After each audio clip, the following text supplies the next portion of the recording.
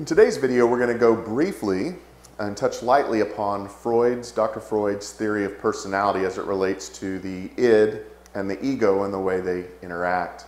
If we want to look at this model, we're talking about a psychological model of the structure of the mind. This does not correspond to places in the brain or to anything about us physiologically. You can't point to a part of the body or the brain and say that's where the id is, and that's where the ego is, and that's where the superego is. This has to do with our mind and Freud's theory about how people live and interact with the world. And he saw three different forces at work within people.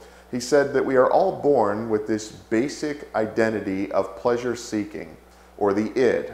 The id is entirely consumed with self-gratification. If I'm hungry, I want food now. If I am uncomfortable, I want to be made comfortable now. It just wants to meet its needs. It is heedless and regardless of reality going on around it, of other people's needs, of other people's wants, whether it hurts someone else.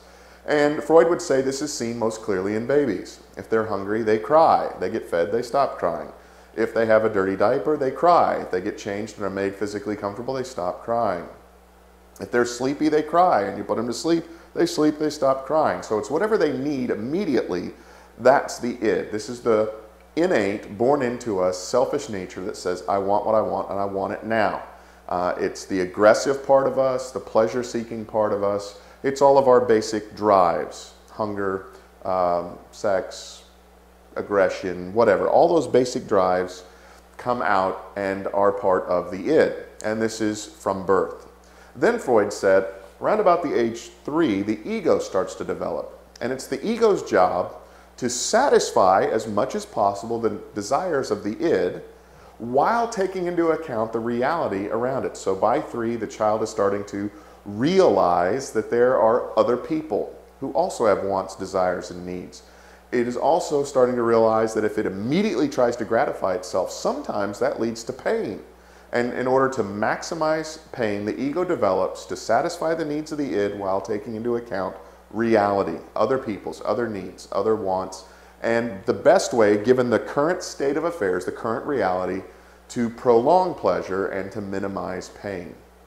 So the ego develops to moderate the id, but also to more adequately and over the long haul satisfy the id. So the ego's job, once again, is to meet the needs of the id. The id says, I want, I want, I want. The ego comes along and says, okay, you want, but here's the reality of the situation. In order for you to get what you want, we're going to have to withhold here, restrain here, pursue this, that, there. And that will lead to long-term pleasure, although it will sometimes hamper short-term gain. And we're going to want to avoid the short-term pleasure seeking, as it may lead to more long-term pain later.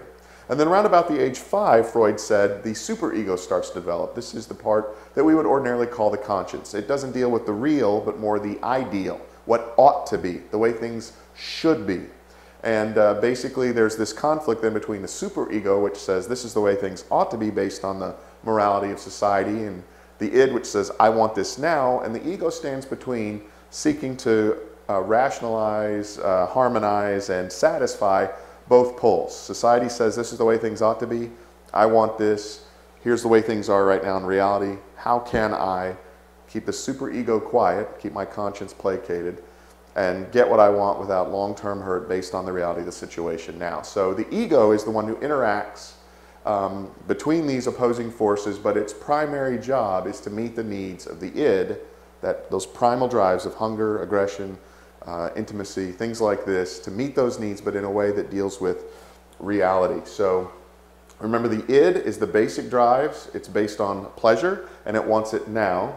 Pleasure and aggression, basic drives, born with it.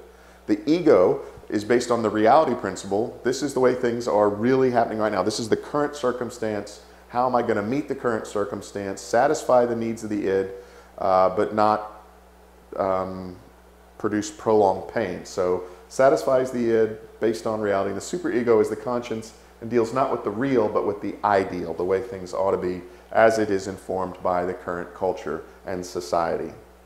Born with the id, age 3, the ego starts to develop. Age 5, the superego starts to develop unless there are hindrances to that development. This is Freud's theory, then, of the interaction of the id and the ego. If you'd like to learn more about this or related matters, underneath this video you'll see a link.